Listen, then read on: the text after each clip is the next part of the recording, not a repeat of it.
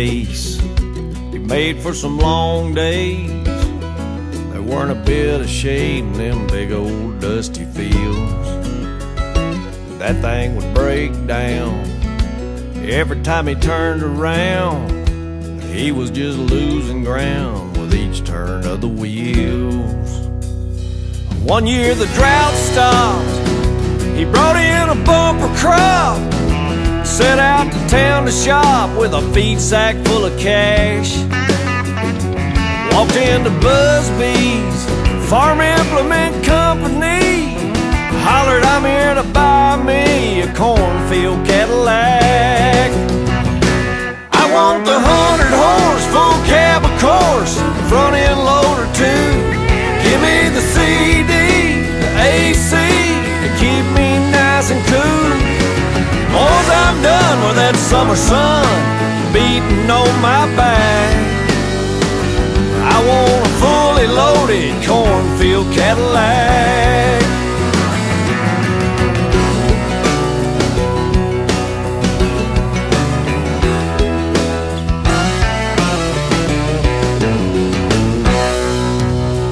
He drove it off the lot, 10 miles to the co-op, where through all the years he caught all the other farmers' flack.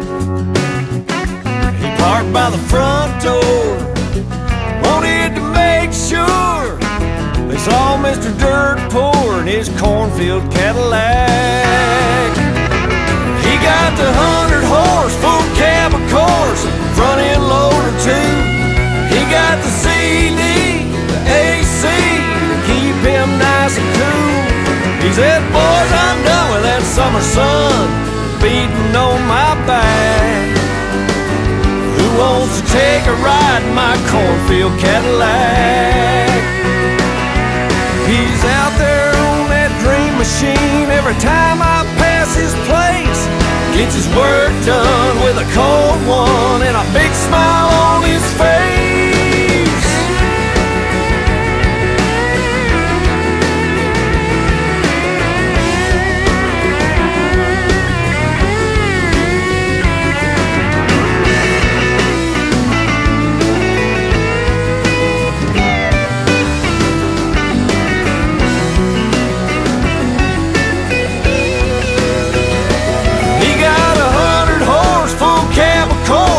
Front end loader too.